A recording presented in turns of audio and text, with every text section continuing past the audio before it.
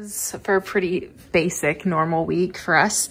So we'll start here. I did get a couple of things for us to eat when we are kid-free. So I got this, it was on sale. And this, we tried the lemongrass one, it was really good. So the Korean barbecue one, I figured we'd give that a shot too. Some Boom Chicka Pop, it's buy one bag, get one free.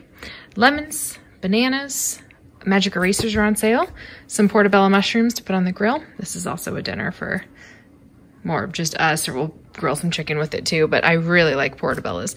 Artichokes, apples, some bread.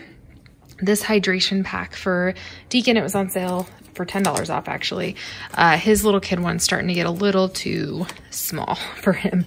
So plus he wants to carry more, and I am happy to do that. We've got Cuties, avocados, some Power Greens that I'm gonna freeze and just throw in, you know, smoothies or whatever we're drinking to cool us down. Some bell peppers. We've got some salad, apricots, rice. This was actually on sale along with grapes.